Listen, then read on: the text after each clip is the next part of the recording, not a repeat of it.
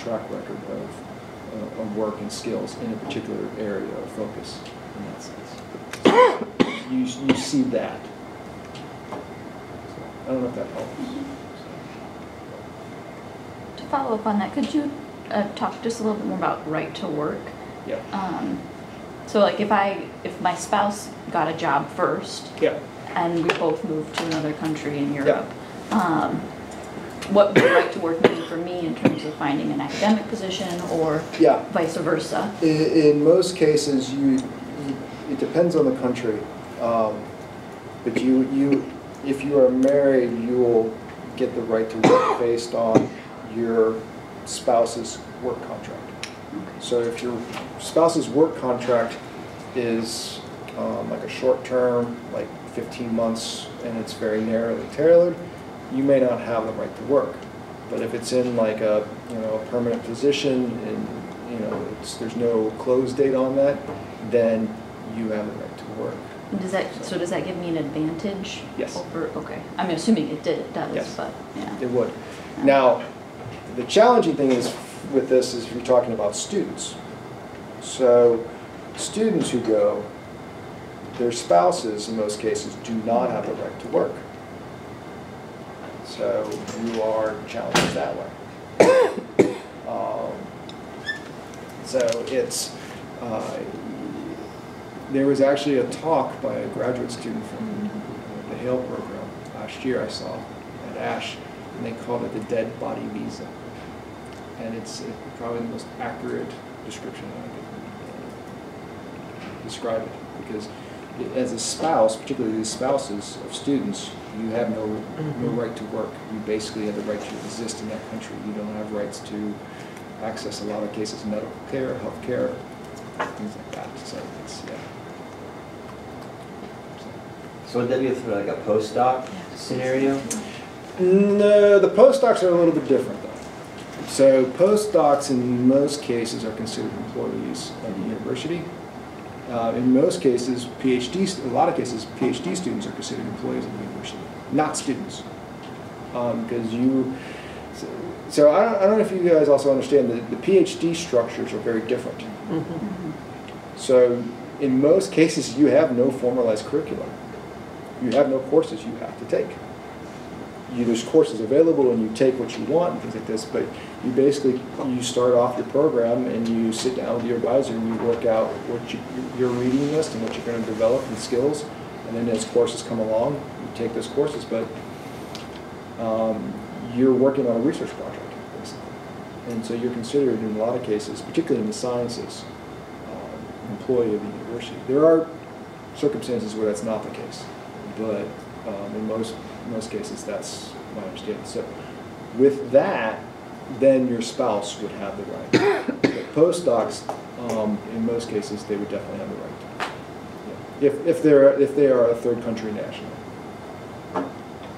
Are there a lot of postdoc opportunities for non-Europeans? Yes, and if I would say the best way to go is to go when you're young and not established in your career, or go when you are established.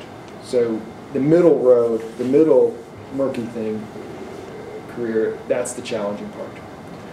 But if there are most opportunities to go abroad, I would say, for actually bachelor students in the U.S., for master's programs in Europe. There's a lot of opportunities and funding. And then there's a little bit less for master's students and graduates to go on for PhDs. And those are opportunities. And then even less going up for PhD graduates for the postdoc positions. And that is just simply because of supply and demand. There's just a lot of postdocs or PhDs that are being put out, and there's a very limited amount of postdocs available. However, the postdocs, when they come available, and they would be listed on the national countries' websites. Those are, in general, very skill specific. They're looking for very specific things. So if you match that, or you can show that you can do that, then you're given a good look. So. You had mentioned that when you first got there and you were working with PhD students that you had to play catch up with the theory, like learning. Yeah. So can you speak a little bit more about what you meant by theory and Right. Okay. So I took a number of like sociological courses, like Introduction to Sociological Theory, and things like this. So you know, I read some of the classics, you know, the literature, but they are reading those, then they're reading other books talking about like Marxism in the age of neoliberalism, Foucault in the age of globalization, things like this. So it is those theoretical frameworks in kind of the context and beyond just the work itself. Mm-hmm. And the discussions and the depth of the discussions, I mean, I was out of my league. Mm-hmm. Just, I was like, okay, I don't know this. And I mean, this was not my focus of my background to begin with, but it was very clear that I was not even remotely close to that. And in some ways, I was lucky that I had sort of the imposter feel, if you will, that like, oh, someone's going to find out that this, but it was okay because I was able to talk about it. We were able to talk and have discussions, and that's where actually I learned a lot in what books to read. And so this goes back to my point about ambiguity. You're going to find a lot of these things like, okay, now what do I do? And it's, you know, like in that case, I took that opportunity and framed it as, hey, you know, tell me more about this, and what book did you read, and what did you read about this? And a lot of people are very happy to share what books and ideas and things like this, and particularly at the conferences. Mm-hmm. Yeah, you can get some. That's where I had some of the best discussions on this. Do they cover that theory in their undergrad, or is that in their own research as they are doing their PhD work? It's in most cases it's their PhD work. So their reading list, like some of the PhD students in Finland, I look at their reading list, and like their first year they're reading 40 to 50 books, a couple hundred journal articles, things like this. But that's what they're doing. That's their job. Mm-hmm. They're not in a research methods course. They're not doing this, and this is why, like, particularly like the quantitative research skills are in demand there, are not necessarily educated, because this is not the focus. It's not something that it's grounded into the programs and in the curriculum and things like that. So, I think the American students, well, not necessarily American students, but students who come through the American system, probably a better way of saying it, are more well-rounded, have a better, broader experience, whereas the European PhD students who do a PhD in Europe are much more narrowly focused, but the depth that they can go, particularly from the theory, is much more greater. You know? So it's when you compete for those jobs, it's framing what you can bring, mm-hmm. and then showing that you're willing to learn and being very humble, like, I don't know that, and be frank about it, and be open about that, and that's okay, because they will work with you. They want to work with people who's willing to work and learn, but you have skills and things you can bring that they don't have. That is what they'll work for, and that's your way in. That's how to sell yourself. Yeah. Yeah. So the researchers that you're talking about who have a lot of depth in theory, are they are they qualitative researchers, or even the quantitative researchers have this strong theoretical depth? It's both. It's in both. But if I would have to characterize the work quantitative qual, it's much more qualitative in Europe, in my opinion. In education. Again, this is for education. This is not in the other fields. So, and particularly, this is my experience within higher education. So, I've had a lot of conversations, like my background was in policy. So I had a lot of policy courses, I read a lot of policy stuff in my PhD program and afterwards. So I've had a lot of discussions in Finland about like policy diffusion and things like this. And these are concepts. They're like, what is that? So I've had to sit there and explain what is policy diffusion. So that's something that I was able to bring in as the value added that way. That's not necessarily a quantitative research skill in that sense, but it's I wouldn't have had that if it wasn't for the well-roundedness of the curriculum of my program in that sense. So, but even with that said, the quantitative research there is very theoretical driven. So you go to a conference, and they will spend there's 20 minutes to talk. They will spend 10 minutes of their talk about the theoretical framing of it, maybe 5 minutes about what the results are and what they mean. Whereas you go to that conference here in the U.S., it's like, oh, here's the theory, this is what we used, here's the results, and here's the methods, and that's the focus there. So it's a different take, if you will. Again, this is my opinion, but I feel very strongly in that's kind of the general sense you'll get. And this goes back to my earlier comment about getting out and going to international conferences, whether here in the U.S. or outside the U.S. You get these different perspectives of from different researchers of how they go about their thing there, about their work, and it could appeal or not appeal to you. So, but it's something that you can really think about how to frame your work. Right. And with respect to this differences in presentation, I'm also curious how their journal publications look like. Are they different from the way American papers are written, like with respect to sections and how methods is written? No, I mean, in general, they're roughly the same. In terms of like content. Now, the focus, though, like again, I'll talk more about higher education because that's my area. Like in the U.S., there's 3 big higher ed journals: Review, Research, and then Journal of Higher Ed.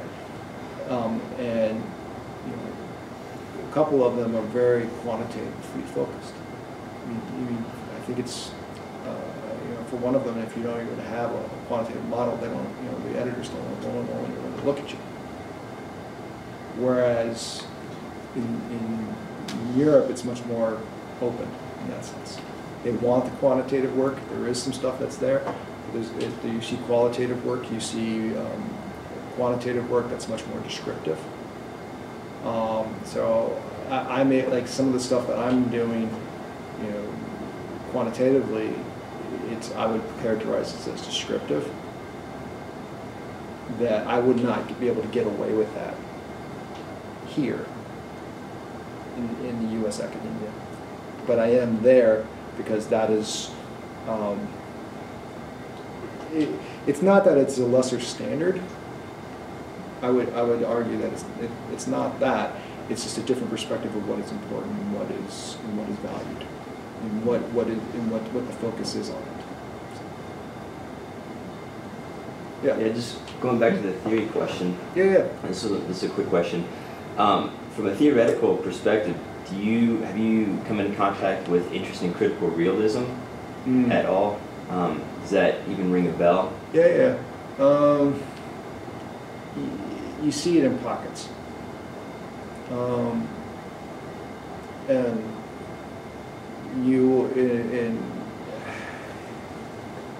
it depends on the researcher. Mm-hmm.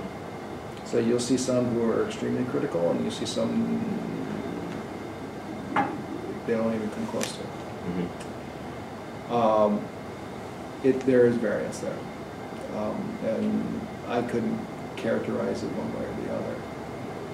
But it's there, and you can do it, and have a very strong voice. But then there's other people who are considered sort of the elite European higher ed researchers who have never published a critical piece, in my opinion.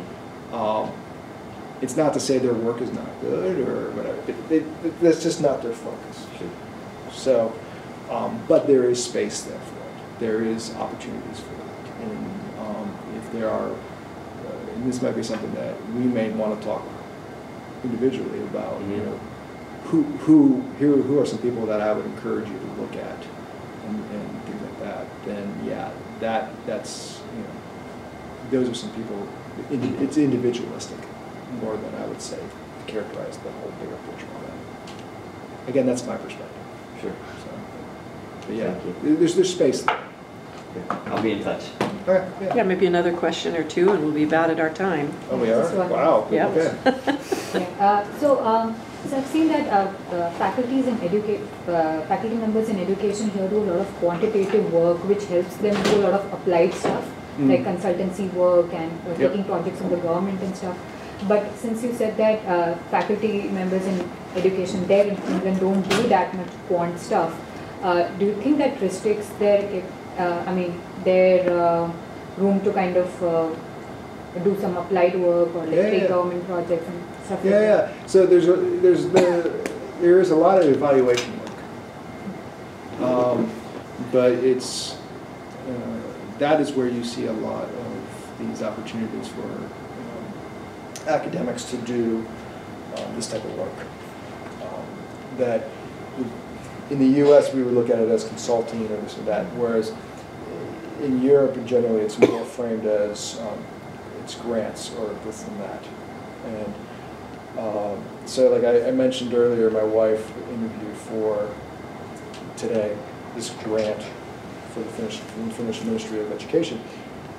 It's that in the U.S. context would be more of consulting work of what this is, rather than in like the Finnish context, and I think it's fairly characterable to most of Europe, is that that is considered, that would be like a short-term funding grant by the government because they have a particular interest in finding out this answer to this specific question. And so the people that she competed with were consulting agencies. So you get, this is where the consulting agencies will come in and things like that. And then, but it's, whereas you don't see consulting agencies here in the U.S. compete for those type of funding opportunities that academics are doing and things like this. You see a lot more at the with the evaluations. They're much more national perspective, and so they're much more nationally focused and driven. And so those are things that a lot of the consulting companies, they don't want to necessarily touch those because A, the money is small, and B, they're usually short-term contracts. So, I don't know if that helped you. Or. Yeah. So my question was slightly different in the sense that here even people in education take up like very like causal kind of work. I was just wondering because there you said it's more descriptive within education, it's more descriptive. So are they able to take? So that's what I'm imagining, that people in education might not be able to do that kind of rigorous applied work. So they do evaluations, but it's so like I was involved with one of the evaluations of all the international master's programs in Finland. In the U.S., we would do a lot of quantitative analysis and outcomes and things like this, whereas there they interviewed a lot of people and then took that and then looked at some of the descriptive data and used that as the evaluation, and they used their professional opinion as the evaluative critique, not necessarily quantitative output or things like that. Right. So it was their professional opinion that these people are meeting the standards or these people are not and things like this, and here's why, based on what was said in these interviews, based on these are the goals, these are the the data that very descriptive data that we have. We have the X amount of students, we have Y amount of graduates, whereas in the U.S. it'd be much more applied, creating your models and your outcomes and things like that. So you see much more about the expert opinion. I think it carries the weight. Now this is very much the Finnish context, where research matters, particularly in education policy, which is rather refreshing. So, but it's I think that's much more characterized to Europe in general too. Thank you. Did that answer that better? Yeah. Okay. I think we're come up on our time here, All right, but great. thank you, Dr. Mathies. We really appreciate your time. And again, if people have further questions, And please take some time. he is actually willing to sit down with people one-on-one and spend more time. So if you have specific questions about options in Europe, funding, things like that, he's here till November 9th. Yep. Thank you. Yep.